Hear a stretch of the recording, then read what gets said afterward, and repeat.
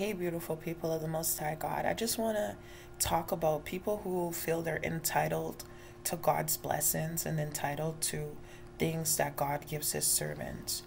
All right, so there's some people out here, they see people putting in the work for God. But this is how it works. If you're sending up prayers, you're sending up praise, you're sending up thanksgiving, you're sending up love, you're sending up the work that you're doing for God. When you're sending things up to God, obviously he's going to be sending things down. All right? When you're in alignment with God, it's creator creation. You're working for your creator is helping you do the work. So the more you send up to God, whether it be praise, whether it be thanksgiving, whether it be gratitude, what do you think? God is going to be sending back things down to you. Blessings, gifts, etc. And also, if you're doing work for God, the laborer's reward, God is going to send down rewards to you. All right? You got some people who want to reap where they never sown. They see someone else's journey and pathway that they're walking with the Father. They're walking with the Creator. And then they're trying to interfere with that. And then with what they're getting from God. But they're not putting up anything to God to receive anything from God. They're not giving praise. They're not giving gratitude. They're not keeping his commandments. They're not following him. They're not listening to nothing that he says. But they want the rewards from God. And then they get envious and jealous of somebody who's actually putting in the work. Yeah, they're sending up to God and God is sending down to them. What are you sending up to God to receive anything from him? And then you have the nerve to say that, oh, how come God's doing that for somebody and God's not doing that for you? But what are you doing? 6 days you shall work, and on the 7th day you shall rest. What work are you putting in for God? You have no right to be envious or jealous of an ex-man or woman who's actually sending up to God and receiving blessings. Doing the work for God and getting their laborer's reward. Doing their work for God and receiving their spiritual gifts. Take your eyes off of people and their journey with God. Go get yourself a relationship with God so you can have that relationship with Creator giving to creation. And you, creation, should be giving up to your Creator.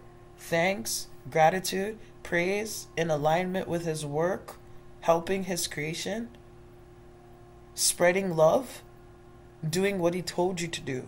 And when you do that, you receive. You want to receive without work.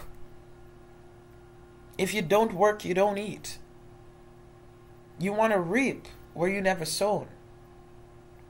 You want the reward without the labor. And that's not how it works.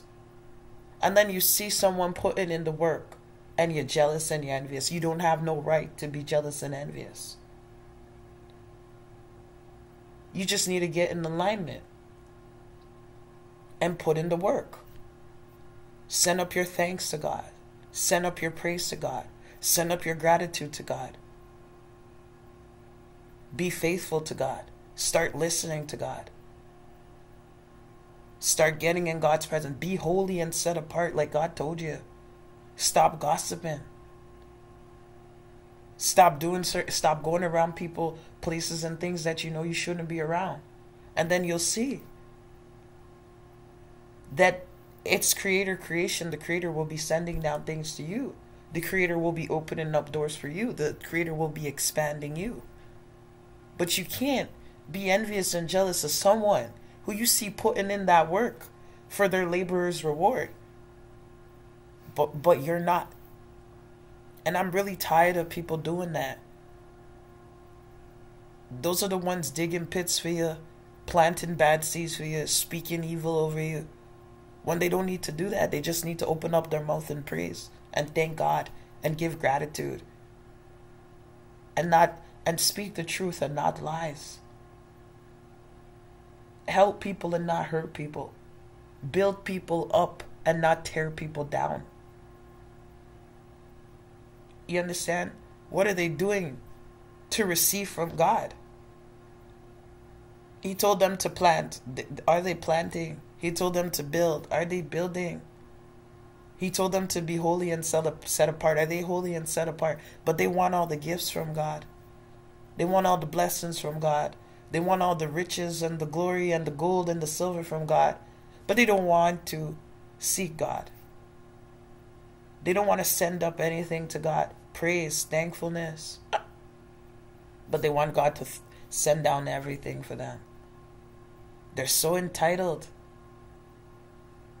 You can't even walk into school and say, give me the diploma. You got to work for it. So you don't just expect God to give you the blessing. There's certain things you have to work for. You are already blessed. Some people don't know their gifts and their talents because they don't have any time to be the creation, seeking their creator to find out what he put them here for. But then they are upset and they're envious and jealous of someone else who's walking in their talents, their gifts, their abilities that they know from God because they spend time with him and they were putting in the work. These people want rewards without labor. They want to reap where they never sown. And then they had the nerve to compete with people where they don't compare.